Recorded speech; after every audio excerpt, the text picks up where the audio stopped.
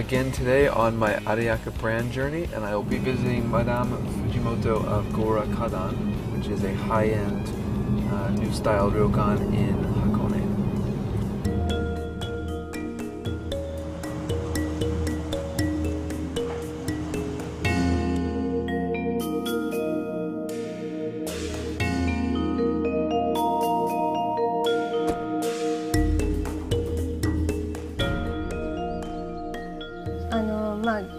最初建築家が When you arrive at this ryokan, it should feel like a surprise. That's what the architect intended. And I think it really works. I'm very happy about it. 日本人は気の流れとか Us Japanese think a lot about the flow of ki.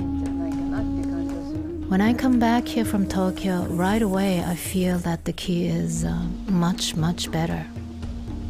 The concept of a ryokan is to bring nature inside. The architectural design is inspired by the traditional Kyoto spirit. Now the question as to how that can be modernized is an interesting one. What is the history of Gora Kadan? My grandparents came here and opened a small inn. So as a child, I would spend many summers here. And when I was back in Tokyo, I'd always feel this longing for Hakone. I think there's no barrier between the East and the West. We are a member of Reliance Chateau, so indeed we do get many important guests who come here from far away. And if they stay here overnight and think that Japan is wonderful, then I feel honored. What's the difference between hospitality and the Japanese idea of omotenashi? There's room service in a hotel, but you generally don't eat in your room. In a ryokan, you usually have both breakfast and dinner in your room. I think this is the major difference. In a ryokan, it is important that people can enjoy their privacy.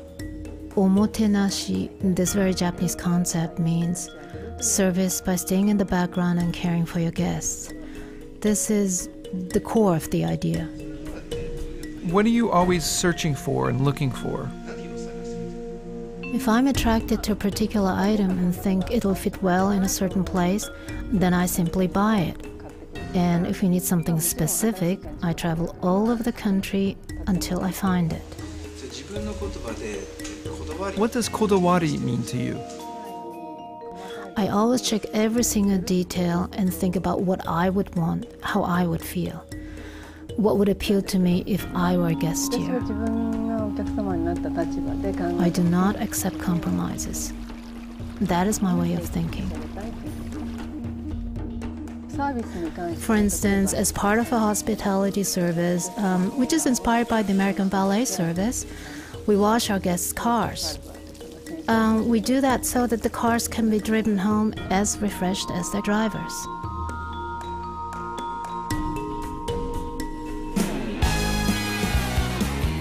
In Gora Kadan, it's so open. Fujimoto's always there, and you see the other guests, and it's a somewhat social space.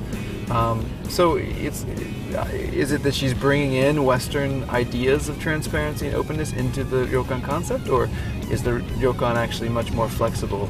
It's kind of an interesting question.